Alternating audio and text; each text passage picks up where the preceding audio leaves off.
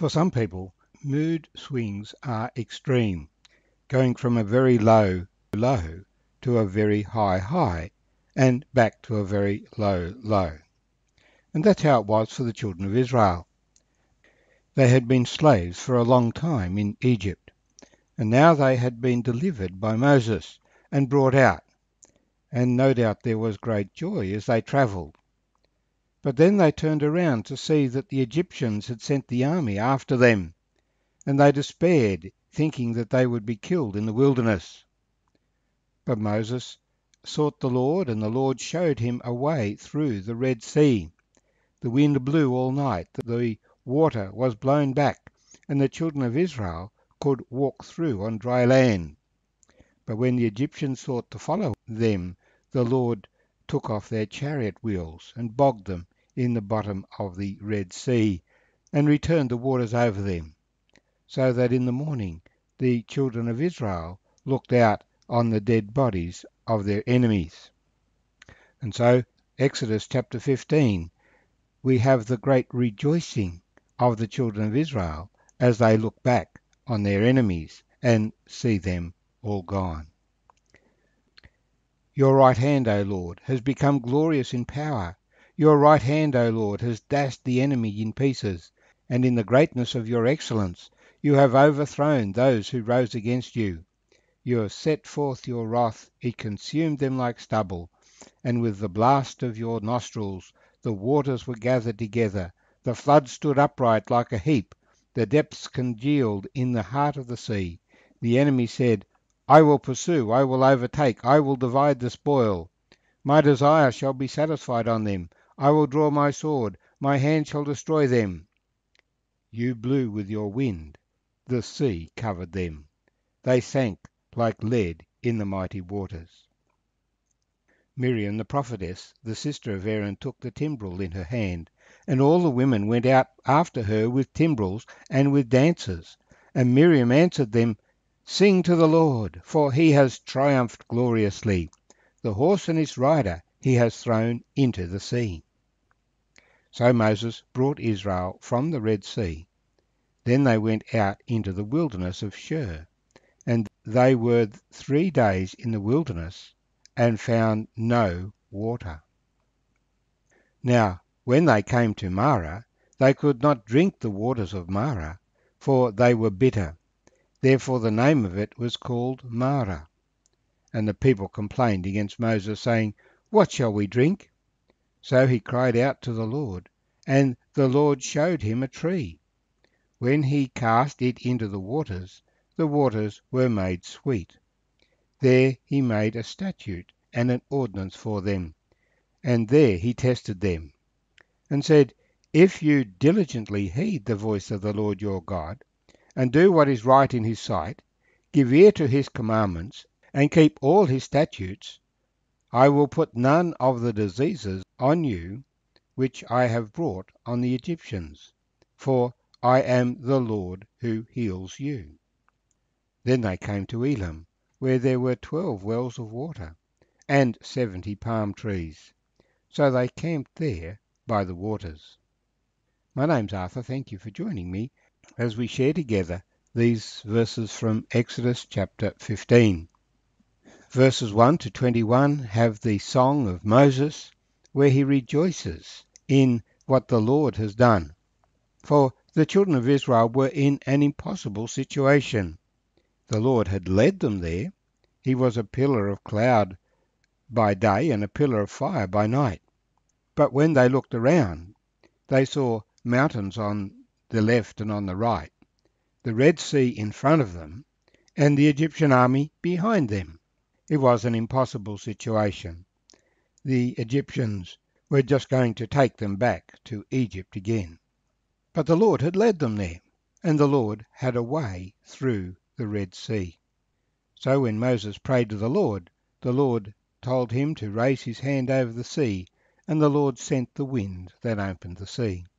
Meanwhile, the Lord moved the pillar of cloud from in front of the Israelites to behind the Israelites, and so gave the Israelites light in the pillar of fire, but gave the Egyptians darkness. in a tremendous storm on the other side of the cloud, and kept the two separated all night, while the waters blew back in the Red Sea. And as the children of Israel walked across, the Egyptians chose to follow them, thinking, we can overtake them, not realizing that they were walking into a trap that the Lord had set for them. And the Lord would gain a very long-term victory over the Egyptians. The Egyptian army would be weakened for many years to come. And the story of this crossing of the Red Sea would make the hearts of the enemies of Israel melt, for Egypt was known as a very great power, but the God of Israel had shown that they were not great at all.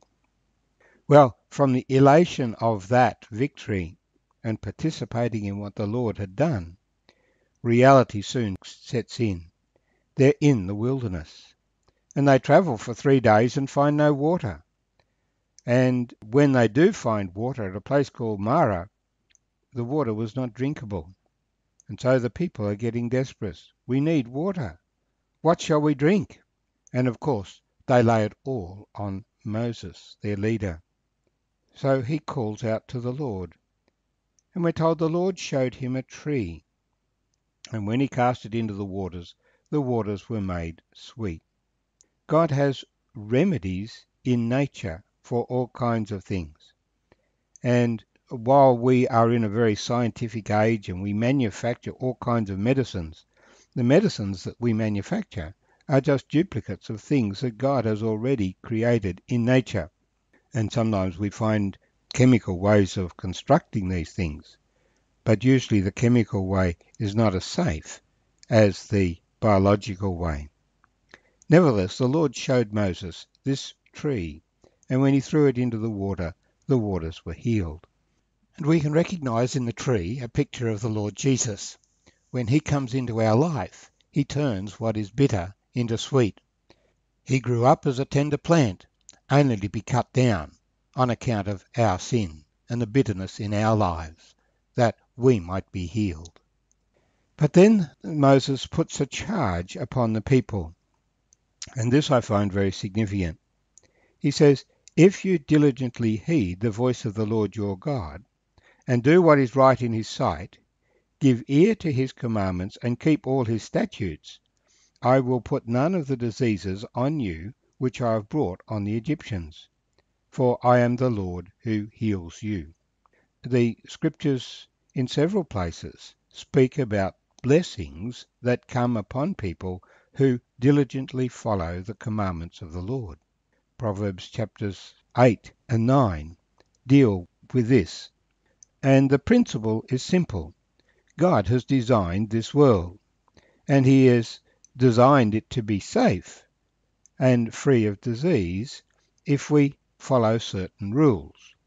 But if we ignore those rules and just indulge in doing as we please, then it is not so safe for us. And in particular here he's talking about the diseases of Egypt. He will give the children of Israel instructions about cleanliness and diet.